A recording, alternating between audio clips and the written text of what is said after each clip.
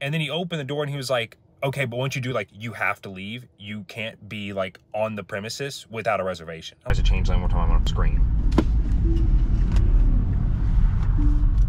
It's trying to change lanes 2 miles before it needs to be in the far right lane. What the f? I'm in the car with the guys. We're going out.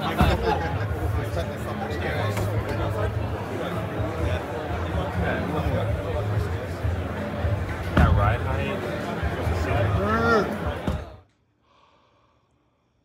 It's a cold one this morning, but I'm here in my garage with no Lamborghini, no knowledge, and no books, but I do got a Tesla, and it's road trip time. We are headed down to Austin, Texas for the Cybertruck Delivery Event.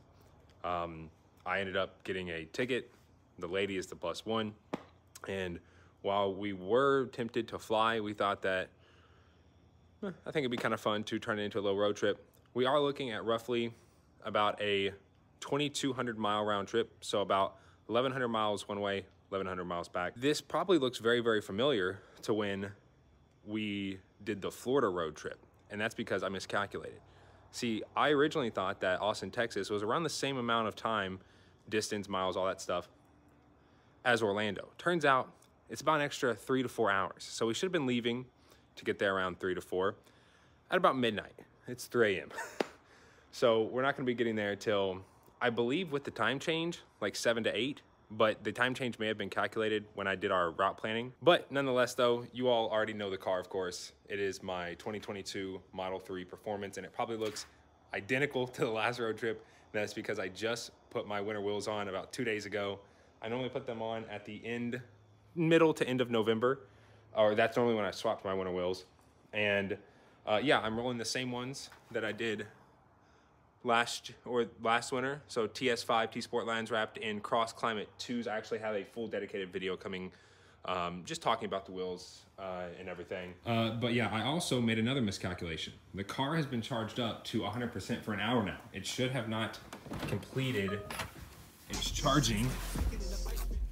It shouldn't have completed its charging until about 2:40. And as you can see, it's 2:50. Turns out it completed charging at like 1:20. So if we look here, you'll see 306 miles on a single charge with an odometer reading of almost 13,000 miles. So that's pretty good. That's only like, that's like not even 10 miles of degradation.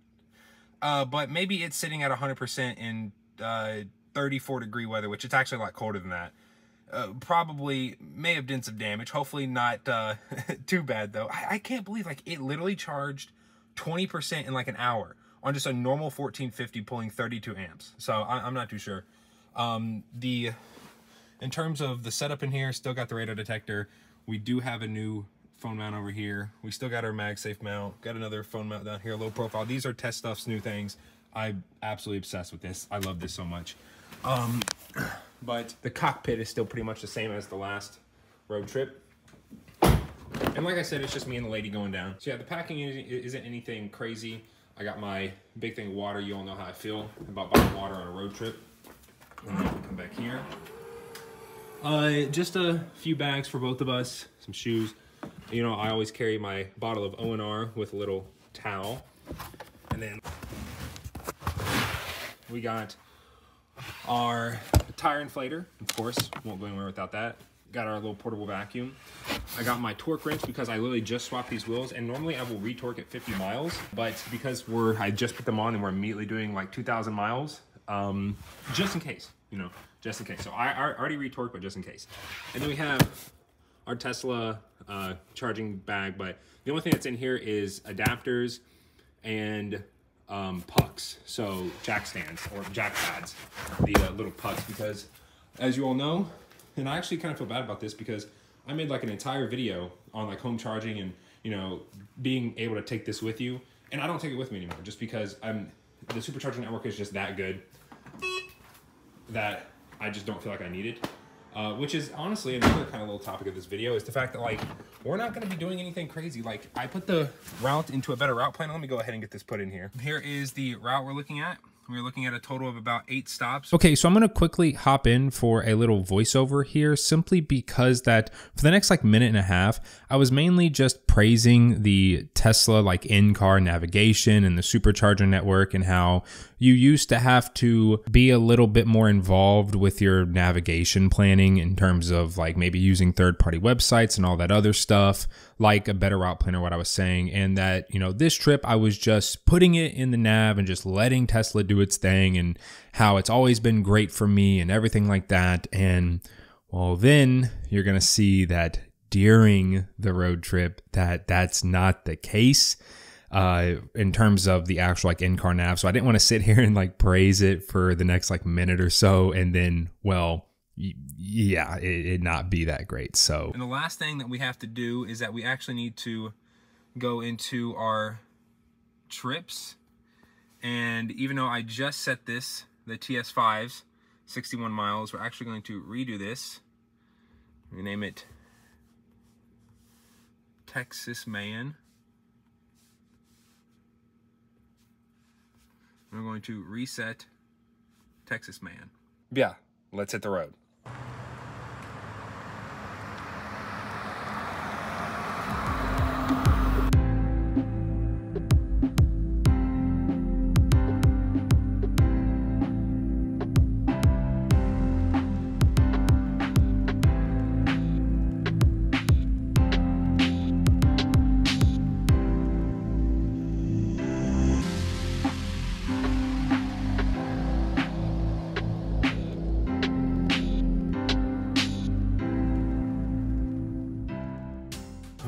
So we have made it to our first stop here in Elizabethtown. Yeah, I guess just the whole theme of this video is just miscalculations, honestly, because I completely miscalculated how cold it was and how much that was going to affect efficiency. We are currently averaging 437 watt hours per mile. We went 95 miles on, if that'll focus, on 60%. It has started to come down a little bit because I didn't realize I was running the heat at like 72 on high. So I dropped it down to 68, put it on low. But yeah, big miscalculation on my end, because I was totally just gonna skip this charger and just keep driving, even to like Bowling Green, which Bowling Green, I think we could have made it, but there's only one charger here and it's a 150. I swear I thought they put a 250 in Bowling Green, because that's a pretty popular place. But no, there's only a 150, if I can get that to pull up. Yeah, right there. So we're stopping here, though. I think now the car is starting to calculate the really bad efficiency. So hopefully the times will be a little bit more accurate on like how long we need to charge, because initially it was only having us charge for, I mean, I don't exactly know, but I don't think it was as long as what it's saying now. Go ahead, we'll get plugged in. Okay, the connectors click. And I don't know if y'all are able to see, but I was able to get my supercharging miles. So hopefully that kicks in and this is actually get this for free. I don't know if there's like a waiting period or something for them to like activate, but we just hit 10%. So let's go ahead. Let's continue trip. Let's get unplugged. Very boring stop, honestly. But that's to be expected. It's like 4 a.m. Got a little gas station over there. Nothing too crazy. Oh, I think it's a Subway. Nothing too crazy around, but you do have access to stuff. It was a 250, but I mean, we pulled like barely 100 the whole time. And I think it's just a combination of the current SOC and the temp out. So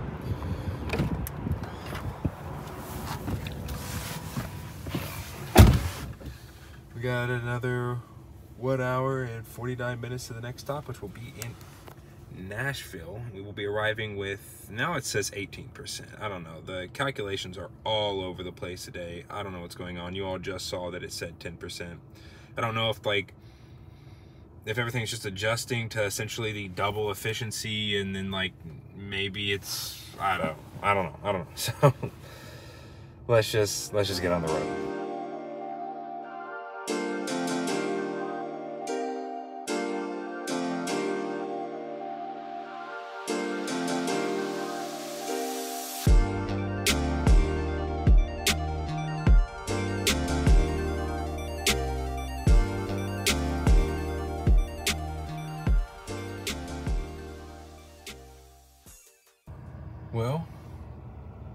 first time this has happened, but like sometimes it'll sit there and it'll be blue at you for like 20 seconds and then you just, you know, and you're fine. Sometimes it's like, I don't even have time to put my hand on the wheel before it just flashes red at me. So we ended up getting disabled with like 40 miles left, and I was gonna just pull over and quickly like cycle the charge port door. Pretty sure that still works, but ended up literally hitting like just copious amounts of traffic.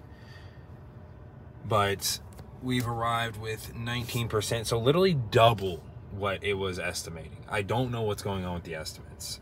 If we check our efficiency, we've gotten a lot better, 324, and we're down below 400 for the total trip. Let's go and let's get pulled in. Or not pulled in, but plugged in. This might be one of the worst superchargers that I've seen in terms of location. There's nothing here except the hotel. And like the hotel parking just ices the chargers. Thankfully, there's 14 of them. Now, this looks like that this is potentially was a 150 and then got upgraded to a 250. So if we plug in here, we're not pulling the full 250, then we're on like the 150 side. So, oh yeah, but I believe there's 14 stalls. One of them's out of order. It's like 4 something, 4. Knowing me, it'll be the one I'm at. And we're gonna be sat here for an entire hour, apparently. And what's really weird is that it keeps on trying to precondition like an hour out. Like last time on our last little stretch, we were still like an hour away, and it pops up that it's preconditioning, and you hear like the car, like even while we're going like 70 on the road, you hear the car like start just getting louder and louder because it's like preconditioning, and then it just stops, and then we get closer and it just doesn't precondition. I mean, we're still at like 34 kilowatts. I'm gonna sit here for a few minutes, and if it doesn't ramp up anymore, I'm just gonna swap stalls. Sure enough, swap stalls, and within literally seconds, it ramped up to 250. Okay, so 9% arrival in Jackson. I ended up accidentally canceling the trip, and when I tried putting it back in, it completely changed my route, which is like the second or third time now it's done this. But now it wants us to stop in Jackson and skip. So we're gonna stop before Memphis, skip over Memphis. I don't know why there's not an option to like slide and like remove this charging stop to see, like, you know, if you just don't want to go to a certain charging stop. Like as far as I know, there's just not an option to do that. Jackson is at 250, which is fine with me. This stop though is absolutely awful. At least at like 6 a.m. because there is a restaurant here, but it's closed. And when I went up to the door to go into the hotel, so I'm like standing at the door, and the front guy is like looking at me, and I'm like, hey, I just need to use the bathroom. And he was like, and he like looked at me, and then he opened the door and he was like, okay, but once you do, like, you have to leave. You can't be like on the premises without a reservation. I'm like, I'm just using the bathroom. What do you think I'm gonna do here? So yeah, this place in Dickerson, on Dickerson Pike in Nashville, before the restaurant opens, terrible. This is awful. Plus, like, the chargers on the far end, they just sit at 30 kilowatts. I don't know, but let's go ahead. Let's hit the road. We got 2 hours to go 133 miles with an arrival of now 11% instead of 10%, and that'll probably change, but estimated arrival 8:21. Let's get on the road.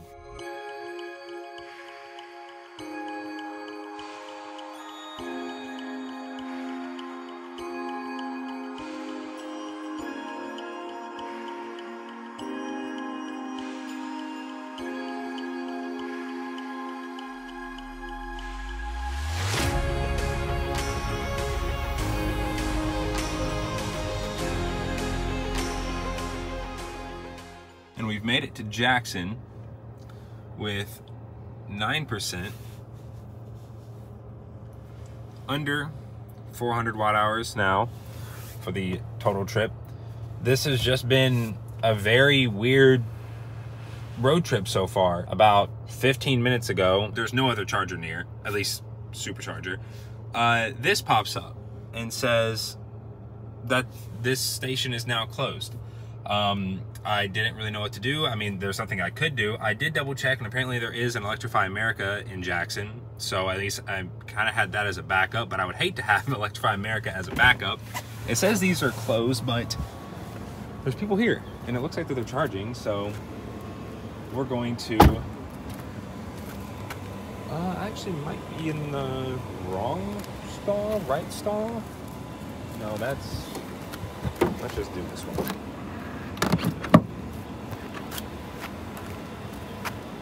Oh, we got an orange, and...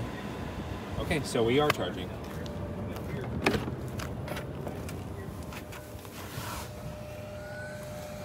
Let's see what we start pulling. I might be plugged into the wrong one. It's weird. So this guy's pulled in, and then you have this one right here. So those are both pull-throughs. Okay, yeah. So I am in the right one because that one is a please use other side. Yeah. And so I am in the right one. However, it looks like just like the last charger I started on, it's just stuck at 32 kilowatts. So looks like I'm gonna have to unplug and try again. Those over there look like the old ones that are probably 150s. I don't know if they've upgraded them. And apparently those over there, I don't know if you can see them. They have some over there that apparently were the temporary ones. And once again, we had to flip stalls. We moved all the way down to the end, just did not charge at all, would not charge. I don't know, like it says that this is out of order, but it's a temporary closure. But as you can see, I mean, we're pulling 260. So I don't know. This has been a very, very weird trip so far. All right, so 10% arrival at Brinkley.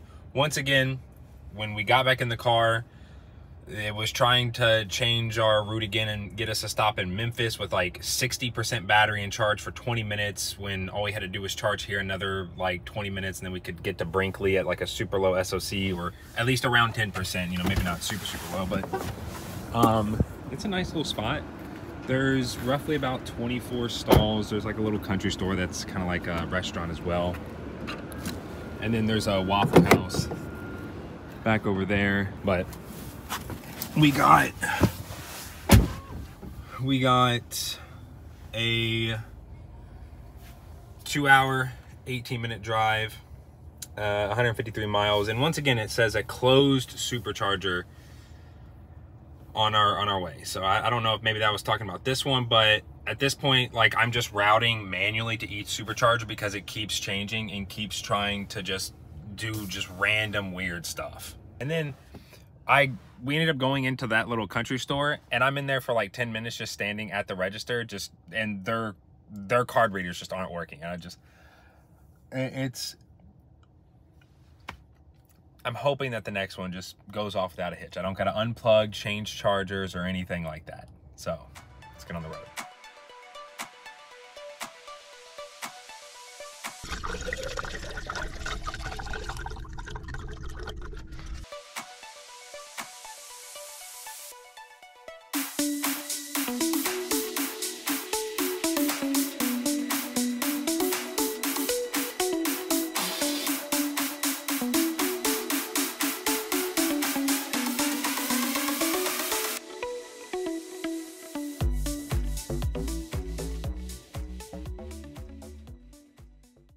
And we have made it to Brinkley. This was a lot smoother than last time. At first, we were like manually routing to it, and then once we were on the road, I ended up ending the trip and then routing to our original destination with all the chargers. And sure enough, we arrived here with 10%. Let's go ahead and let's get plugged in. Looks like we'll be here for 55 minutes. And these are 250s, and they got a pull-in stall right there. There's 8 stalls, and there's not anything crazy. There's like a food something down there and some stores here, and there's a Super Dollar. Yeah, so a decent amount of stuff here. There's a Sonic right down there, a McDonald's across the street, a Waffle House. It's in a nice big open parking lot. So let's see where we're pulling. Is this gonna be the first time that we don't have to unplug? Oh, looks like it is.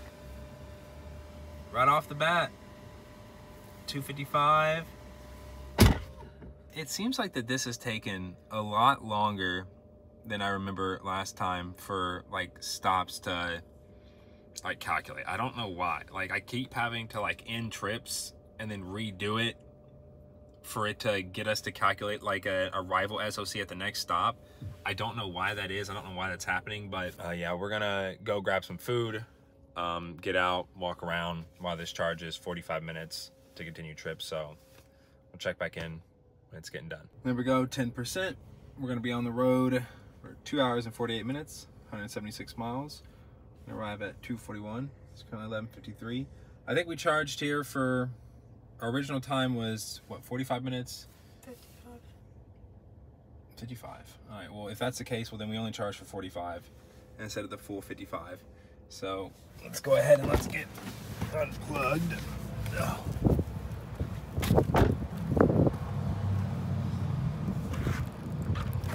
I have spotted another set of T Sportline wheels.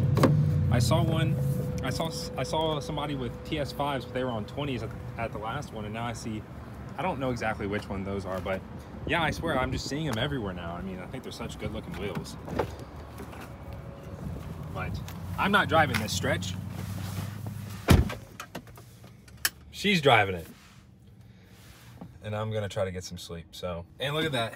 It's already down to 8%. I wish there was like a low percentage mode that it would let you throw on to where like you're completely fine with chancing it. I don't, there's no chance. Like we are going to make it there. It's only 176 miles. We're at 91%, even at 350 watt hours per mile. Like we are making that no problem. Let's hit the road.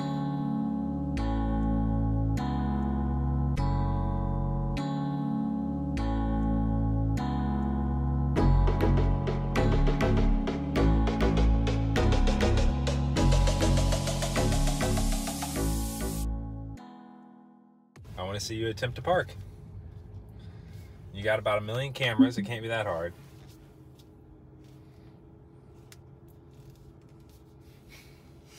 Wait, are there 2 lines? Yes. I'm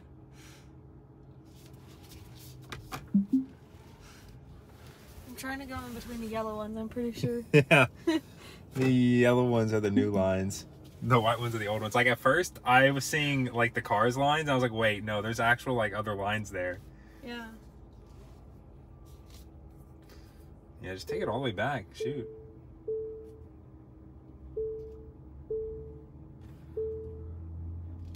I don't think you did bad. All right, yeah, so we arrived at 17%, and did it do any like weird stuff? Any of the whole like switching? And this looks like what it said last time. We are currently rolling at 343. So I'm gonna hop out and we are going to get plugged in. Oh, I like these. These are like full back ends. So, and these are all 250s. And it looks like we're in a nice spot too. I don't know how many are here. 1, 2, 3, 4, 5, 6, 7, 8, 9, 10, 11, 12, 13, 14, 15. It looks like there's 16 stalls. There's a Wendy's with like, it kind of looks like a gas station. And, I mean, that's about it. I said it is a nice spot. Oh, and then there's Chicken Express right over there. We're gonna be here for, how long does it say? 40 minutes. How long? 40 minutes? That's not bad. Yeah, so we did end up arriving with about 7% more than it had expected, and we're gonna be here for roughly about 40 minutes, but we've been cutting off about 10 minutes per stop, just leaving just a tad bit early. And, you know, had we known that we would arrive with 17%, we could have left even earlier at the last stop, so. Okay, and we just hit 10%. Looks like it is 3:03. Next stop is at 5:44, 2 hours and 41 minutes, 174 miles. Gonna go ahead and unplug. She's running in to get some stuff for the road.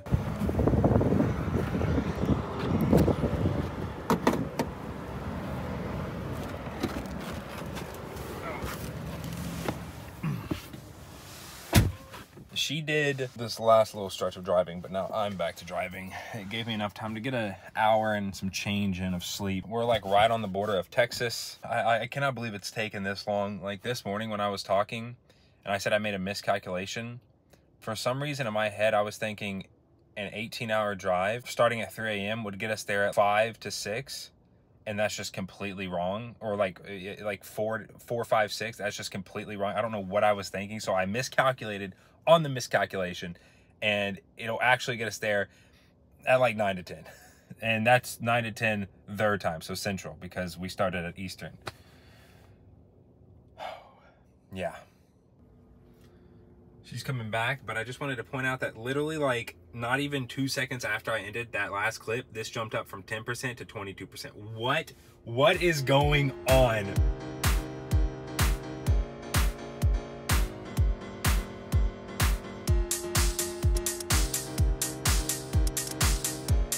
We left like what, like 10 minutes ago, 15 minutes ago? Yeah. And the arrival SOC has already dropped down to 9.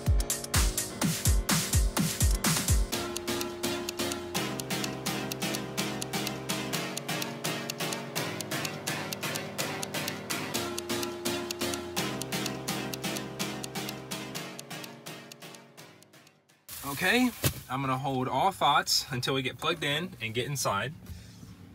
We're at a Buc-ee's. So, 1 second. We arrived at 12%, 534. Let's get plugged in. These are 250s.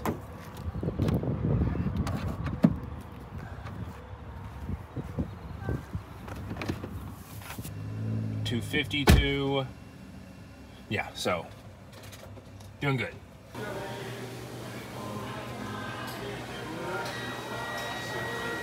So I ended up getting a club melt with a Texas cheese steak burrito, and she got a club melt too. And then I got a drink. This is a very short trip, or a very short stop. So this stop and the next stop are both like sub 30 minutes. So this stop was like 20 minutes. Next stop is gonna be 25 minutes. All the stops prior to this have been like 40 minutes, and it did it again. On the way here, like as we're passing a really congested area, because I went back on and showed how it was our SOC arrival at 19%. It dropped from 19 to 7 in like 15 minutes. And then like right after I filmed that portion, it tried rerouting us and getting us on an exit like a mile away, and it wanted us to stop and charge at like 30%. So thankfully, you know, I have all of it recorded, so I know like what my next stop is. I can just check real quick, or what my next stop was supposed to be, and I just had to manually put this in. Plus, I mean, this is a Buc-ee's. Of course I'm gonna want to stop here instead, but like this was the perfect arrival. We arrived with like 10%. It was great. These are all 250s, and whenever I put the manual supercharging location back in, it gave me another 19% SOC arrival. I don't know what's going on. And we were fiddling with it, and I ended up missing the like welcome to Texas sign, recording it with the GoPro, because I normally like to get those, and I ended up missing it. So we saw it like very last second, like with our own eyes, but I wasn't able to get it on video. So don't get me wrong though, I don't want it to sound like that this road trip has been difficult by any means. I'm just the type of person that when you tell me I'm going to stop at a certain place and I hit the road with, you know, like in mind, I'm going to be on the road for 2 hours. And then all of a sudden you try telling me 15 minutes later, actually, you're going to stop in like 20 minutes for like 10 minutes. It's just frustrating. It's just frustrating. However, like it still has been a comfortable trip. At no point have I been scared that I'm not going to make it somewhere or whatever. That's kind of a given now. I said at the back of the beginning of this entire thing that, you know, the supercharger network is so reliable. I've never been at that point throughout this trip. It's just been kind of frustrating that it's done it a lot more this time around than it did with the Florida trip. But so we didn't spend that long charging, but we are overcharged, excuse me, to about 28%.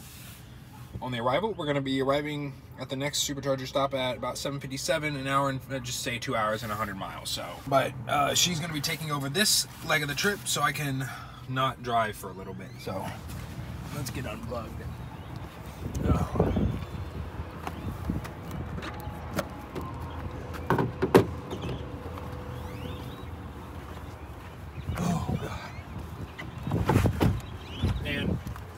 You know, a lot of people, when I tell them that like driving with autopilot doesn't actually feel like driving, like you can triple your like driving time.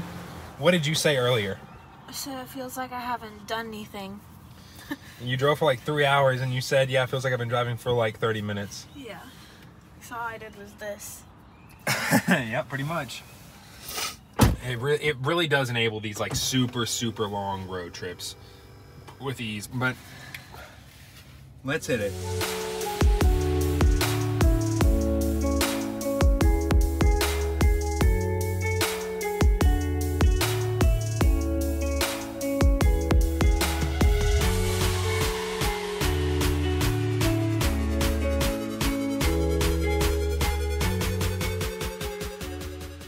And we have made it to our final stop here in, don't even ask me to pronounce it.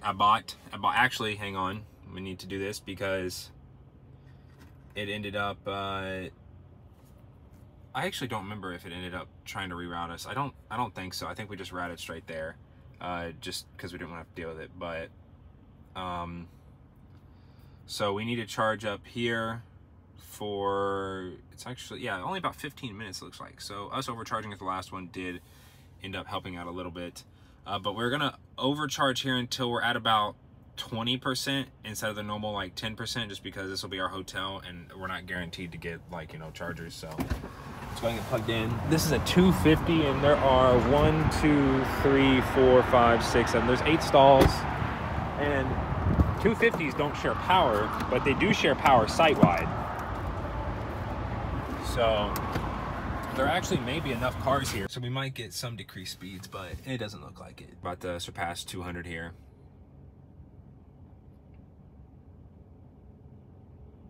Yeah, so doing pretty good. It really is entertaining to see somebody that's not used to driving an electric car drive it with like the regen braking and like them trying to use autopilot and all this other stuff, and it's funny, to say the least. So we're finishing up charging. This was a really nice spot, like just stupidly nice bathrooms for no reason. What percent are we at? 22? What percent? 22. 22, all right, so I'm gonna go and unplug. We got, so far we're at 977 miles, 328 kilowatt hours at a 336 watt hours per mile, so doing a lot better. What's our last? Okay, it's actually not that good. Dang you. Let's get it done.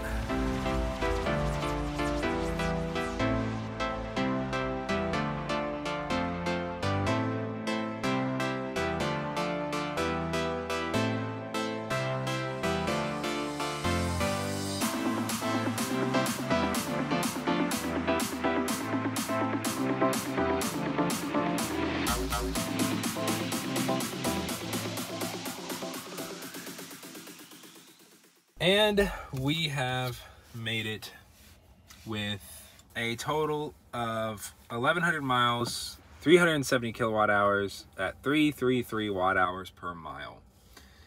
And we are currently at 20%, so no Sentry mode. And the hotel does have chargers, but I mean, we're literally in Austin, so they're already taken. Like if we wanted to use those, we should have been here probably like 8 hours ago.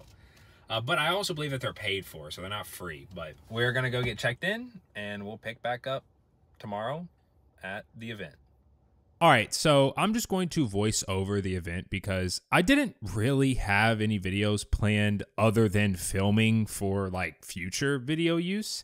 I thought about doing a vlog or even maybe live streaming it, but I feel like that's out of the ordinary for this channel, you know? Maybe for future events, let me know if that's something y'all would watch. So we ended up taking Tesla's recommendation and Ubering in, which actually ended up being a bad idea that I'll mention later. And we got there around 1:20. They ended up putting us in this big tent to like wait in line for our tickets and IDs to be checked. I didn't hear about this until later on, but apparently they oversold the event due to like capacity laws or something like that, and ended up turning away a lot of +1s toward the 2 p.m. mark. Nonetheless, though, we got through, and people that got tickets via the referrals received Cybertruck themed metal passes, which was honestly really cool. They then loaded us onto what looked like prison buses from the outside, or at least some of them did, and drove us to the front entrance of the factory, which is huge, by the way, like the entrance, but also the factory. They had the sexy lineup along with like a silhouette of the Cybertruck parked out front. We enter into the factory where they have like a blown up Cybertruck sitting there. Not like, actually like destroyed, kaboom, blown up, but, blown up. Now, keep in mind that at this point, I don't think that it was public knowledge that we'd be touring like part of the factory. At least I didn't know. So when they routed us like to the side of where the Cybertruck was blown up at and through some doors, it was a big surprise to me. The tour itself was kind of a tour, but it was more self-guided. Like there were some Tesla employees at stations explaining what they were looking at, like what we were looking at, but you could just move at your own pace, and there were just some things that the machines were just kind of doing their own thing, and no one was really there to explain like what they were doing. But for most things that were moving around, there was someone stationed there. They even had a little Cybertruck themed cart, which a lot of people were memeing that this is the new base model. As we neared the end of the tour, the Cybertrucks were getting like more and more complete, which was also pretty cool. So like you kind of start at the front where it's just parts here and there, and then as you go further back, the parts start forming together to make, the Cybertruck. Then at the end was the big tunnel, which I think everyone has seen, like the big like white lights and all that, which had a really cool like Tesla logo that would have been really good for pictures, but they didn't have any light shining from the front, so the pictures didn't really look that good. Once we were through the tunnel, we became cattle as they began herding everyone into a small little section at the back. From there, it became a contest on who could hold their phone the highest, while Elon got on stage and did the whole best truck ever spiel. However, there was one instance that I don't know if it was picked up on the live stream that Tesla was doing, but when Elon got Franz to like throw the ball, the crowd got like really quiet and started yelling, "What about a metal ball?" And I'm gonna let that clip play here for a second. Where's the metal ball at? Where's the metal ball? Metal ball! Metal ball.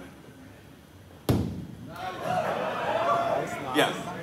Great. I mean, I think. And I honestly expected him to pull out a metal ball and be like, "Oh yeah, now time for the metal ball, blah, blah, blah." But he didn't. And it was really awkward for like 5 or 6 seconds because people were kind of just looking around at each other like, that's not a recreation.